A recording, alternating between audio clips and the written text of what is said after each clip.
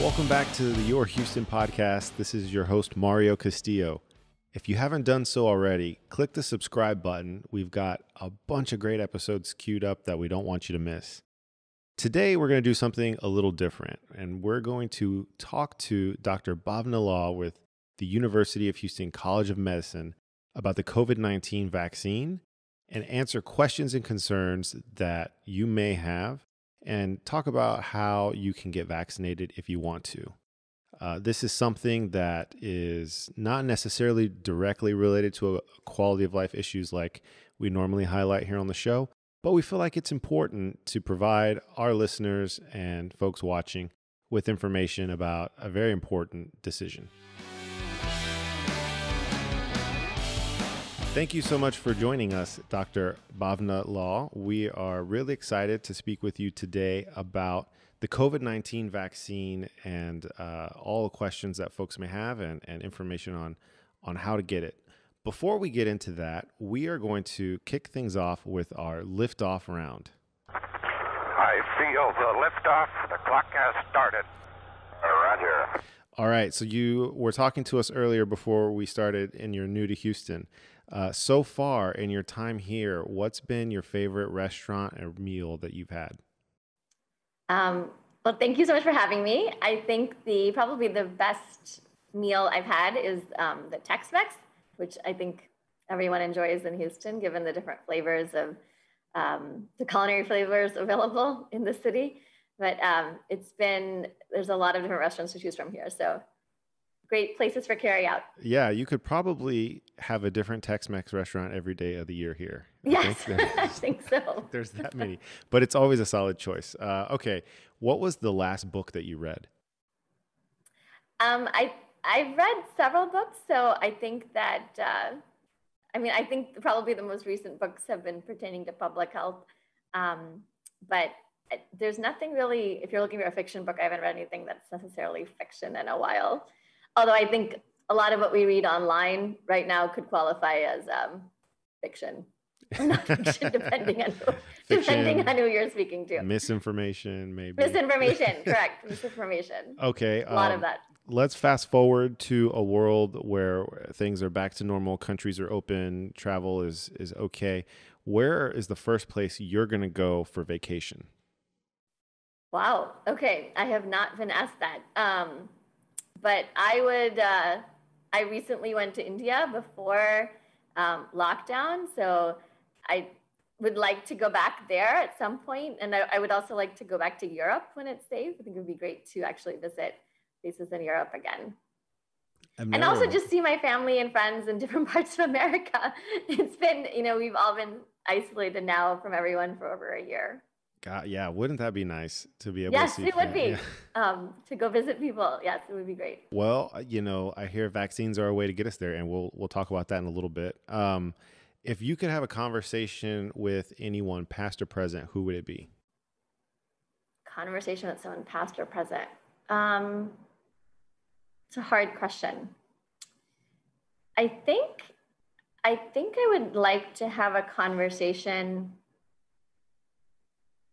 Past or present, I would say conversation currently. I'd like to have a conversation with Kamala Harris. I think she's somebody that I think everyone wants to have a conversation with right now.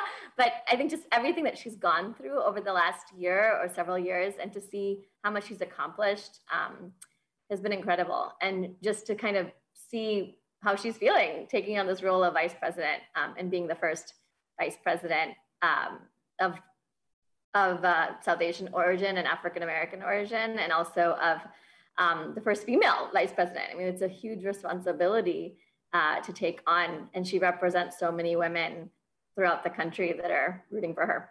Absolutely. That's actually multiple conversations right there. Yes. Right. Yes. Okay, last question. Harvard or Yale?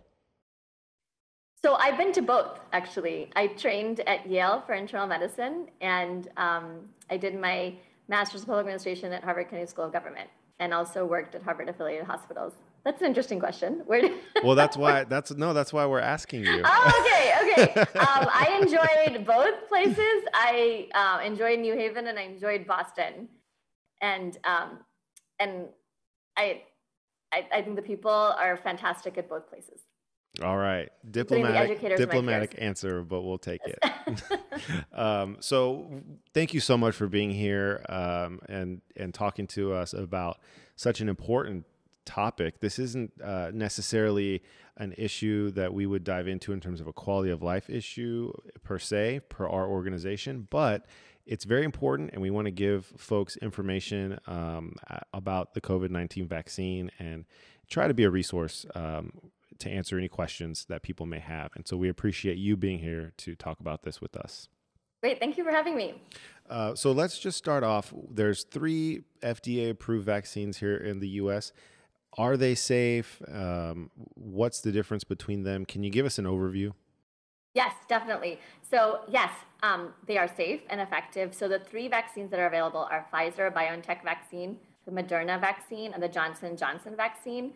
These 3 vaccines have been deemed safe and effective by Food and Drug Administration and the Centers for Disease Control and Prevention in America. And they've been widely tested in their clinical trials and have gone through the same rigorous clinical trials that you would do for any vaccine. They're currently under emergency use authorization by the US government, and they are free to the public. So literally anyone can sign up who is eligible to get the vaccine and get this for free. And I would advise everyone to get this if they are eligible. To help get people vaccinated is also critical right now, but it would be fantastic if we could really encourage everyone to get the vaccine, not just for yourself, but for others, and to protect others, including your family and friends. I got my vaccine today, actually. Oh, congratulations. This morning. You're doing well. And it worked Good out for you. that this was the episode we were doing today. So that's fantastic. How are you feeling? My arm is actually a little sore. It was, okay. I was telling Thomas, our producer, I didn't feel anything when it happened. And it's like a millisecond, right? You just go and it's done. Right. And now my arm's feeling a little sore, but otherwise fine. That's great. Well, make sure you stay hydrated. And if you feel like if you're feeling uncomfortable later, you can also take a Tylenol. Okay, good to know. So you mentioned the 3 vaccines. 2 of them use a technology, mRNA. One of them, a more traditional vaccine technology, adenovirus. Can you explain the difference between those? Yeah, so I'll put it in really simple terms. The mRNA vaccine is a new technology, but it's been studied for several decades now. And these are these are the vaccines that are using this technology, this new technology, but it has been studied for a long time in different ways. So this is not necessarily a new technology. It's just the first time we've actually seen it in the vaccine. And basically what happens is once you got that injection today, the mRNA went in, and it is for the next few days, it's going to be transcribing this protein called a part of the protein that's similar to the protein that's in the actual virus, called the spike protein, which are, if you've seen those pictures, there's those little red spikes that are on the outside of that little circle. So it's basically transcribing little bits of that. And then whenever you are around someone that may have COVID or may have the virus, if you get exposed to that virus, you're going to have these antibodies that were made from having transcribed that protein. So that protein is there. And then because that your body realizes that protein was made and it's not yours, it's foreign, your body then made antibodies. And whenever you're exposed to the virus, now you have those antibodies that are going to say, this is not, I'm here to protect you, and they will neutralize that virus. So what's also beneficial is that mRNA gets discarded. So it basically writes that protein and then it gets discarded, it's trashed. And it does not enter the nucleus of your cell. So it does not interfere with the DNA of your body. It does not genetically interfere with your body. And I think that's been a lot of concern to a lot of people, is that, oh, well, what if this interferes with your cells and your DNA, and are we going to be genetically modified? And the answer is no, we're not going to be genetically modified. I got the vaccine in December and January, 2nd dose, and I am not genetically modified. So I'm proof of that. So I really want to encourage people to realize that it is not messing with your DNA. I'm glad you brought that up, because that is a misinformation campaign that needs to stop. Yeah, that is something that's been around social media as a concern for folks. And then there's this Johnson&Johnson adenovirus. Can you explain that? Yeah, so same concept. The adenovirus vector is basically used as a way to get that sort of writing mechanism into you could say into your body. And then it also encodes for that part of the spike protein. And again, does the same thing. So it's going to make antibodies, and the next time you're exposed, you're going to be able to neutralize the virus with the antibodies.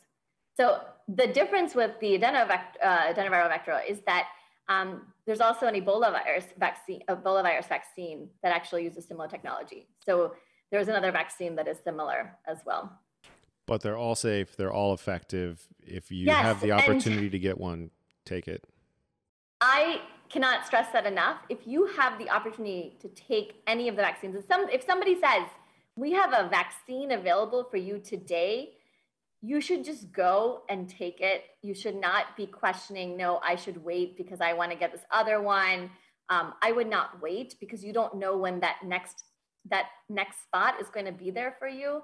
And we don't have the luxury yet of saying, well, if you don't get it today, you might get it next week, because there are major shortages right now in the vaccine. So it's really just, it's on a week-to-week basis that we're finding out what places have vaccines. So if somebody's offering you the vaccine in a spot, I would just take it. And they're all safe and effective. And the main thing that all three of them do is that they prevent hospitalizations and deaths. So even though one has a lower efficacy rate, I know there's been a lot of discussion about this. Johnson&Johnson has a lower efficacy rate, right. But don't forget that Johnson&Johnson vaccine has been around and tested during the variants that were spreading in the UK and South Africa and Brazil. So we do have less efficacy associated with that because of they were tested during this time, but they also have 85% effectiveness in preventing hospitalizations and deaths, and 100% effectiveness in preventing hospitalizations and deaths, and that's what we want to emphasize. 85% effective overall, but 100% in preventing hospitalizations and deaths, and that's throughout all of them.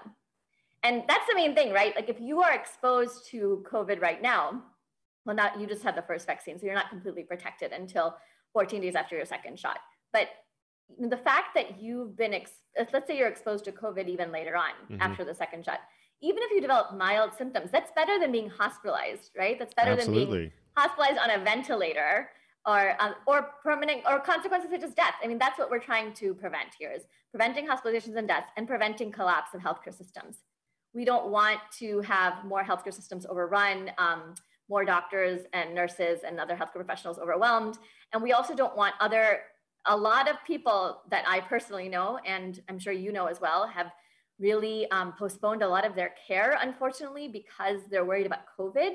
And we're seeing the rise now in preventable illnesses, like people missing their colonoscopies, people missing their mammograms, people missing outpatient procedures, people not going to their doctor's appointments. And now we're seeing the results of uncontrolled diabetes, uncontrolled hypertension, even a lot of uncontrolled conditions that could have been prevented.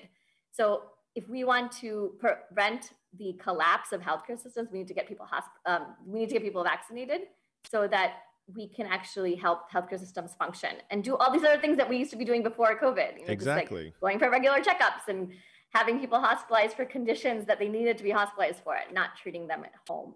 So at the end of the day, all three vaccines, 100% effective at keeping people out of the hospital and preventing death. Yes, according to their data, correct. Okay. So you talked a little bit about concerns with altering DNA and how that absolutely can't happen. Let's address a couple others that we saw out there while we were doing research for this episode. Can this vaccine, either of the three vaccines, is there any way that they could cause long-term harm to you down the road, years down the road or months down the road? So I mean, as you know, we are all in this together with COVID. We are learning as we go along, but there is no data to show that we're going to have long-term consequences of these vaccines. Again, they've been studied in the lab, studied in people as well through clinical trials. And there's no evidence to show that these are going to have long-term effects from what we know right now.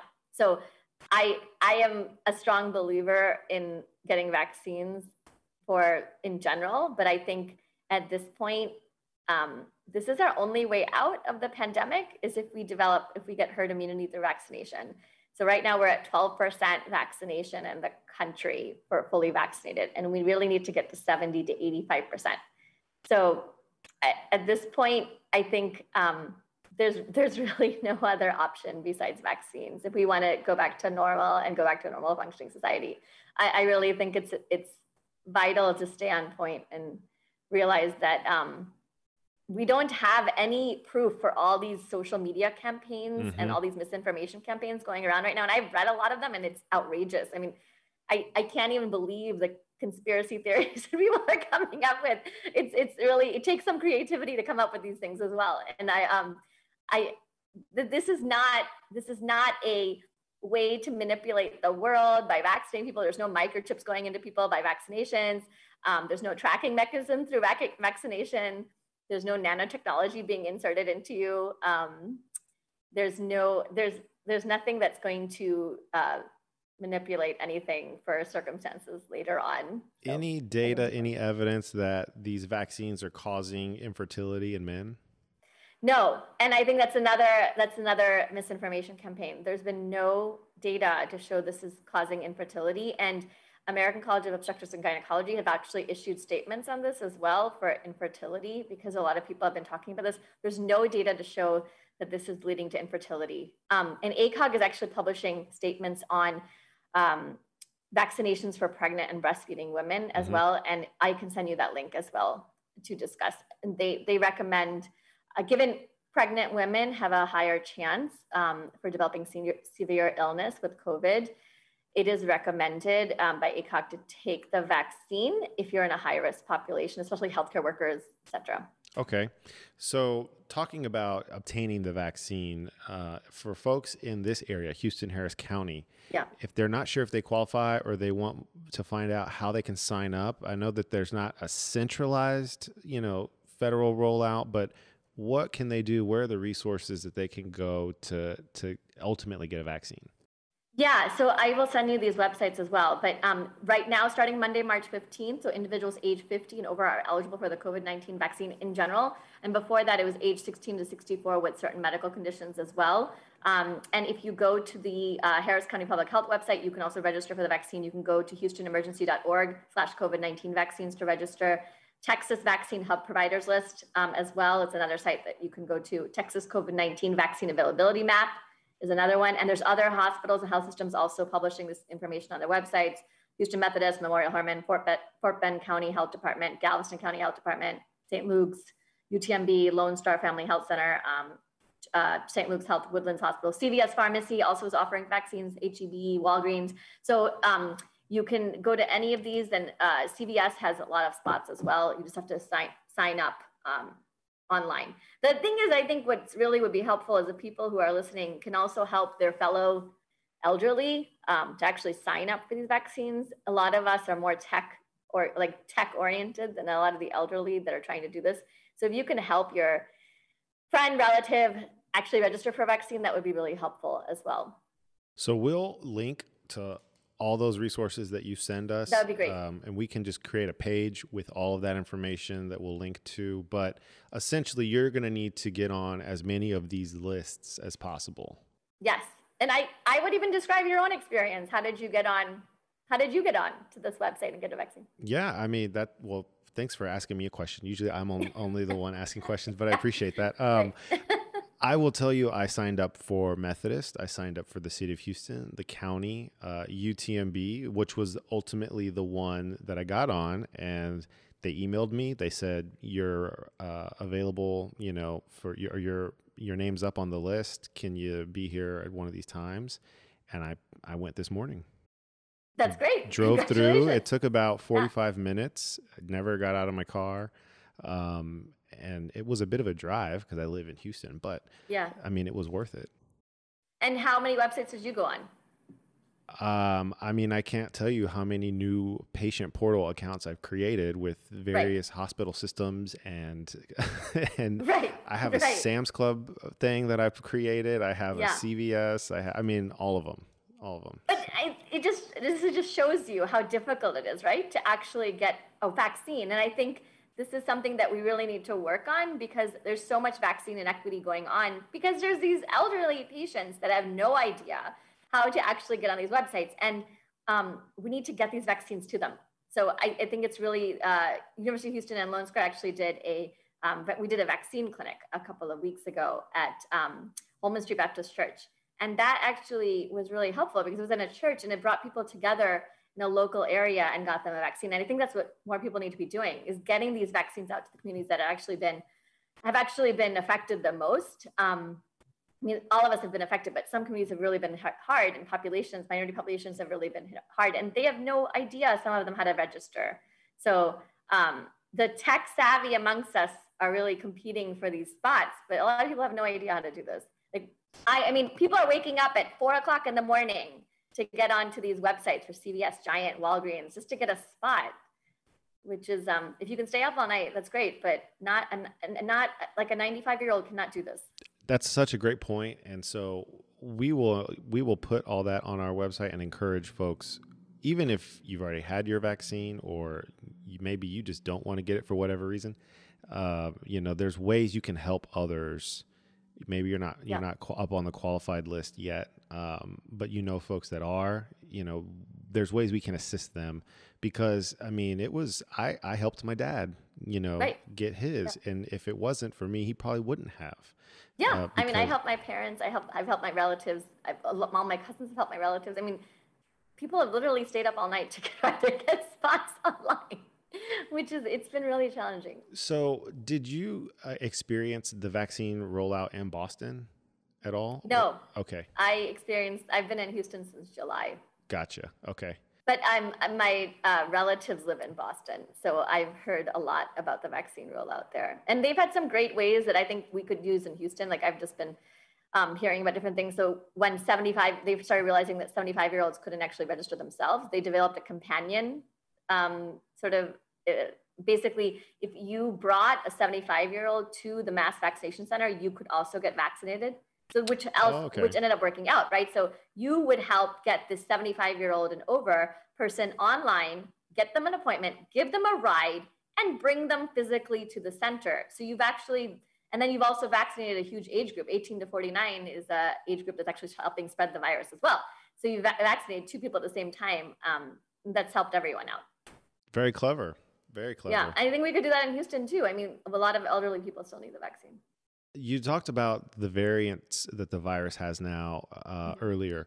Are the vaccines that are approved just as effective against those variants, or are we seeing any drop in efficacy because of the variants?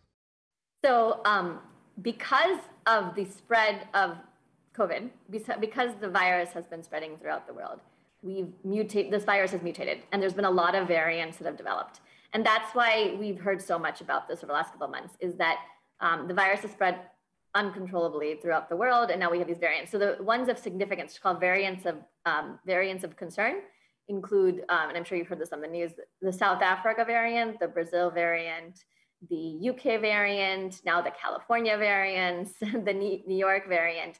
And Houston was one of the first cities to have all of them. So we are one of the first cities to have all 5 variants, which is great. Lucky spreading the virus more. No, it's not great. It's actually terrible. But what is also concerning is that because we were one of the first cities to have all variants, we need to be really careful in how we need to continue to stay cautious, and we need to continue to maintain COVID precautions. So it's really concerning that people are not wearing masks.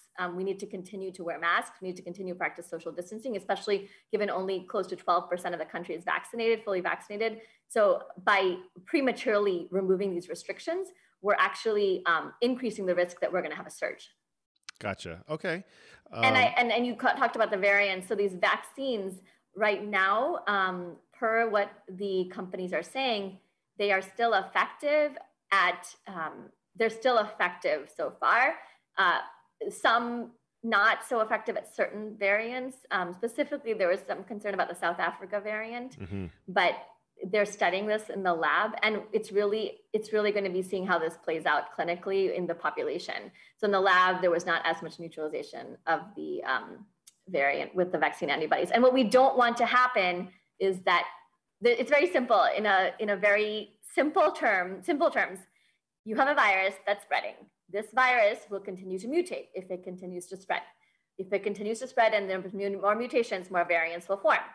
eventually, the reason that everyone keeps talking obsessively about these variants is because once these variants are formed, there might be a variant that we won't be able to tackle with these vaccines. And we don't want to get to that point, because then all this effort that we're making in vaccinating the whole country will be difficult to overcome. Then we'll have to go.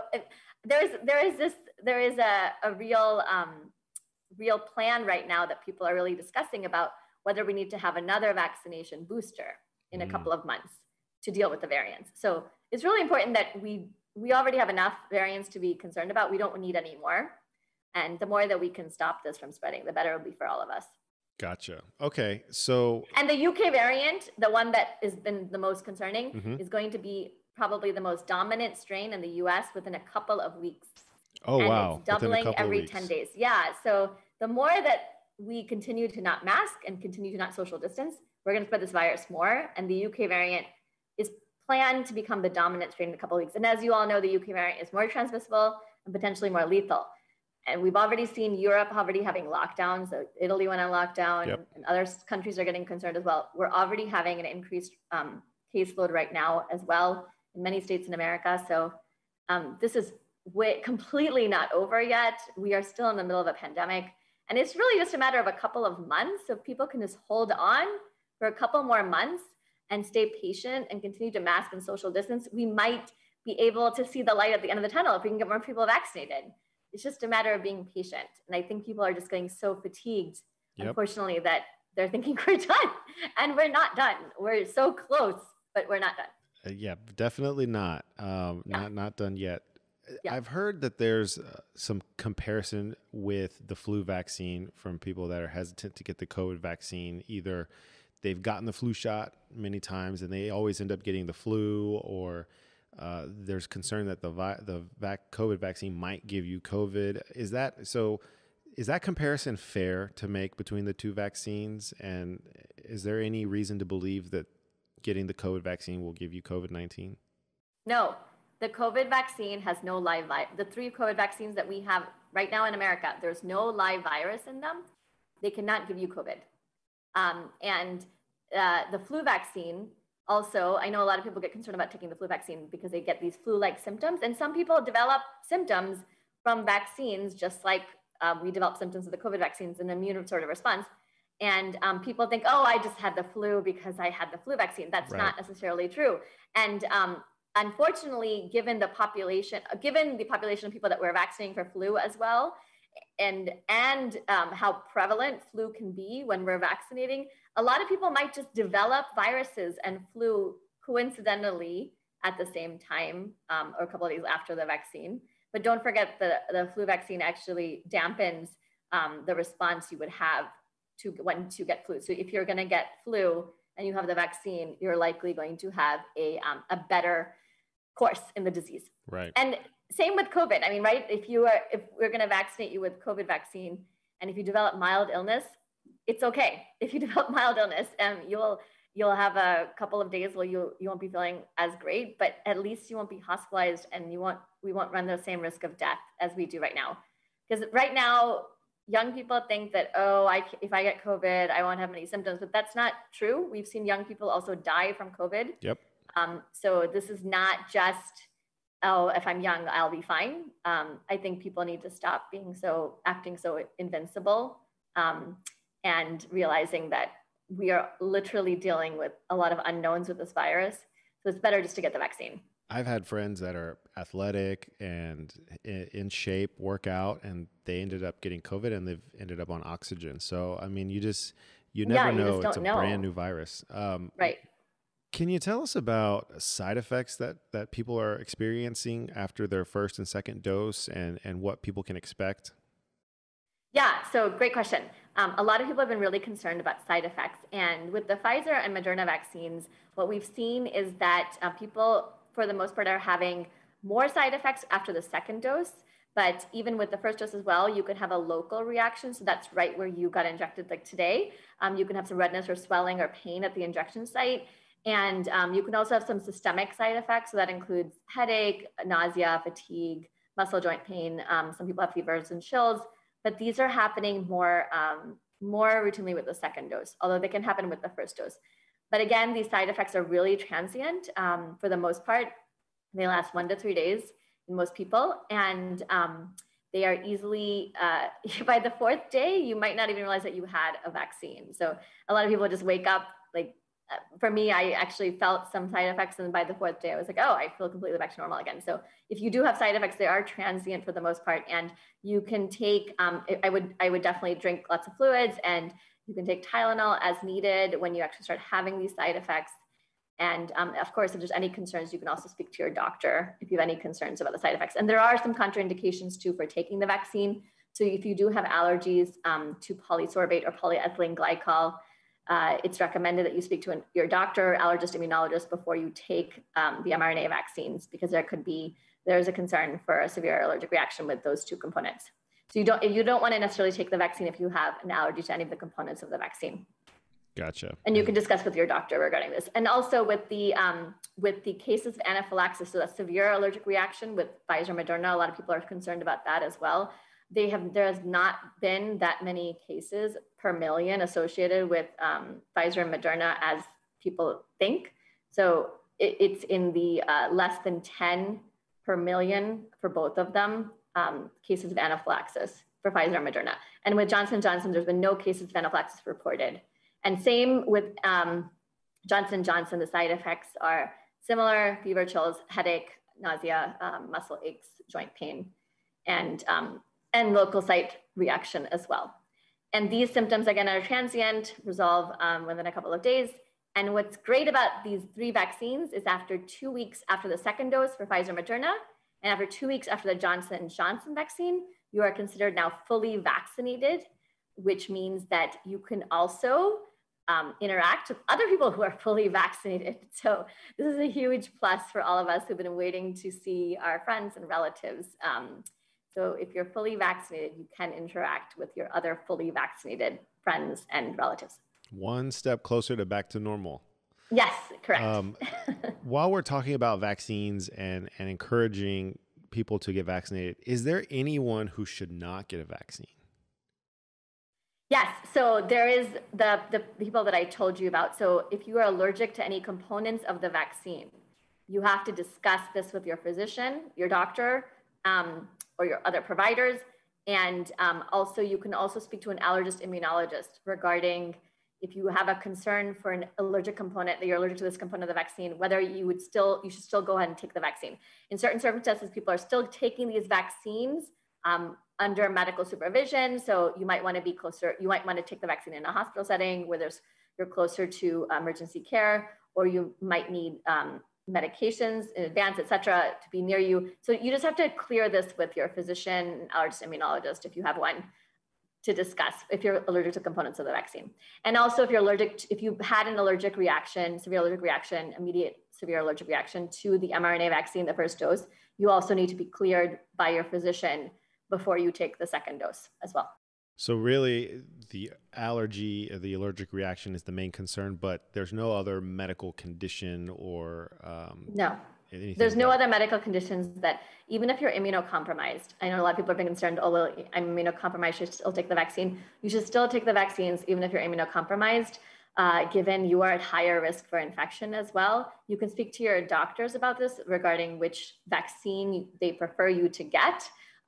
If there is any preference, I would still say take the one that is given to you because there's such a shortage. But if you're concerned, talk to your doctors about which one they would prefer that you get if you're concerned about the immunocompromised state. But if you're immunocompromised and elderly, those are the people that we really want to get vaccinated because they're also highest risk.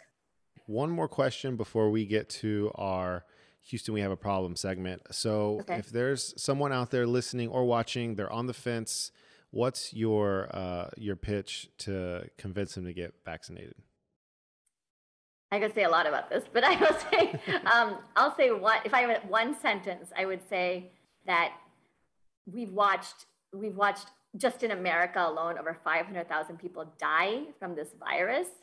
If you know that you have a vaccine that could save your life, why would you not take it? I think that's effective and sums it up.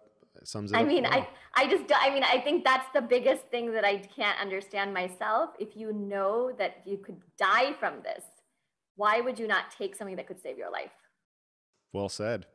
Okay, so we're going to move on to our final segment of the podcast, which is called Houston, We Have a Problem. Okay, Houston, we've had a problem here. This is Houston. Say again, please. Houston, we've had a problem. Okay, so we're going to throw a hypothetical out and see how you would respond to this. This is, just to get some insight into your thought process. So, as you know, there hasn't been, at least when the vaccine was rolled out, a national federal standard program. But you are now in charge of a federal national vaccine rollout plan. What would be the first 3 things you do to get this program up and running and operational? Okay. So anything I want. Yep. You're in charge. Okay. You have all the resources. I have all the resources. Okay. So I would organize a national strategy. I think that is what was lacking from the beginning, is that there was so much focus on developing this vaccine, which is great. We have amazing vaccines, but there was no rollout plan that was there from day one. And there was just chaos. So I would say organize a national strategy, meaning every state do the same thing and every state organize in the same manner. And we have the recommendations that we're given for age groups, priority groups are consistent and standard throughout the country. So that there's no difficulty for one person, and people are not crossing borders and state lines to get vaccines and staying up all night in cars. It was just chaos. As you remember, like we had 75-year-olds in different states staying up all night, waiting in lines for 9 hours in cars.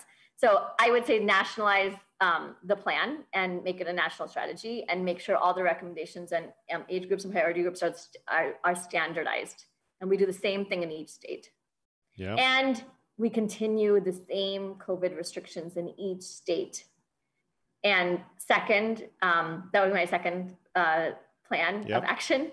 And also not lift those restrictions until we see the percentages slowing down consistently in every state. And so there's a national strategy on when you're going to remove the COVID restrictions, including mask mandates in each state of the country. You know, it seems simple enough and common sense, but for whatever reason, we're having trouble. And then I would also say, and third strategy I would say is that make these vaccines accessible. So not have a tech rollout that is, websites crashing, people having to log in at 3:00 in the morning. Have it so that everyone who needs the vaccine, we have community health workers that actually go out to these communities and vaccinate different communities who are in need at the same time. So you don't have this disparity of people who have a computer or iPhone who get the vaccine first, and people who don't have these technologies who get vaccinated, who are not even vaccinated yet, who are like in their 80s and 90s. Well, it sounds like lessons learned from experience we're all going through at the moment, and hopefully we won't have to do this again anytime soon. But we might, and I think that's something to think about, is that we have to plan for the next pandemic, because this could happen again with a different virus. I mean, this is not the end. We've had pandemics before, so this is just the one that has taken such a stronghold over the world, but in our generation. However, we could have another one soon. So we really have to make sure that we learn from the lessons from this pandemic and apply them to the next one. Well, thank you for taking time to be with us today and sharing your knowledge and your expertise. And I hope that with this podcast, we've been able to answer some questions, to address some concerns, and give folks the information they need to get vaccinated if they want to. Thank you so much for having me, and good luck with your second dose of the vaccination. And I would just like to tell everyone, don't wait, vaccinate if you have the opportunity. Get vaccinated so you can help yourself and protect others that you care for as well. Thank you so much, Dr. Lall, for being our guest today. And to everyone out there who's wondering, where's Nick?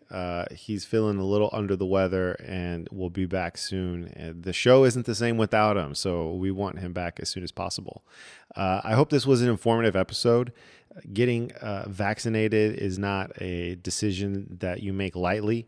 I got my vaccine today, and it was something that I felt like was important to do, and wanted to do that in an informed way. So we will commit to putting all the resources that Dr. Lall talked about on our website. We will link to that.